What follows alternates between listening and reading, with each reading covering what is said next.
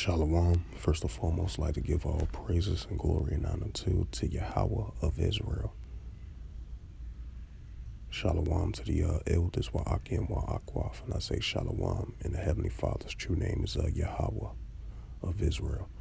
So this is a sit-down lesson that I want to bring out from Reuters.com as of December 10th, 2023, 6:29 a.m. Central Standard Time, updated 2 hours ago. And it reads, magnitude of a 5.8 earthquake strike near the coast of central Peru, the EMSC reports.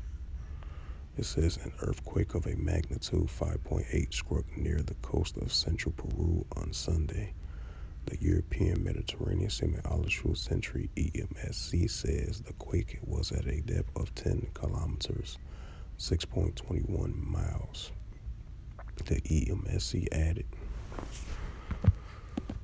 bring out the Isaiah 29 and verse 6. And this is the book of Isaiah, chapter 29 and verse 6. And this is from the Blue Letter Bible of KJV of Isaiah 29 and verse 6. And it reads, thou shalt be visited of the Lord of hosts with thunder and with earthquake and great noise and storms and tempests and the flames of iron fire. This is the book of Psalms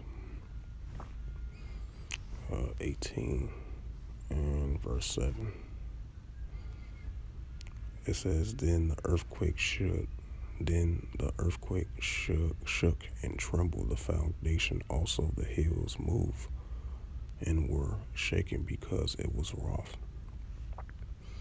Right, Isaiah 29 and verse 6, once again. Thou shalt be visited of the Lord of hosts with thunder and with earthquake and great noise and storms and tempests and the flames of iron fire.